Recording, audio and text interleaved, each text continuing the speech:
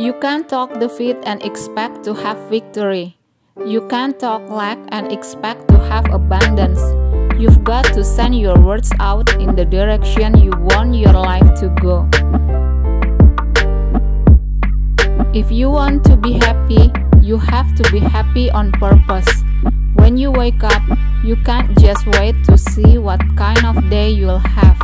You have to decide what kind of day you'll have. Change will not come if we wait for some other person or some other time. We are the ones we've been waiting for. We are the change that we seek. Progress is impossible without change, and those who cannot change their minds cannot change anything. When we are no longer able to change a situation, we are challenged to change ourselves. To improve is to change. To be perfect is to change often. If you change the way you look at things, the things you look at change. You must be the change you wish to see in the world. There will always be rocks in the road ahead of us. They will be stumbling blocks or stepping stones. It all depends on how you use them. There are two ways of spreading light: to be the candle or the mirror that reflects it.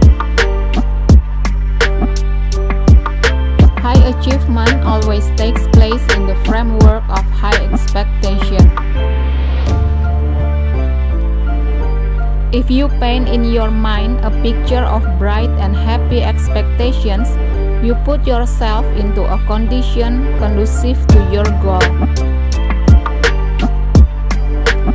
It's when ordinary people rise above the expectations and seize the opportunity that milestones truly are reached. Winners make a habit of manufacturing their own positive expectations in advance of the event. Future orientation is combined with a notion and expectation of progress, and nothing is impossible. Learning is the beginning of wealth. Learning is the beginning of health. Learning is the beginning of spirituality. Searching and learning is where the miracle process all begins. Give away your love freely and without expectation. Give it away, and soon your life will be filled with love, and you will have set others on the path of love and peace.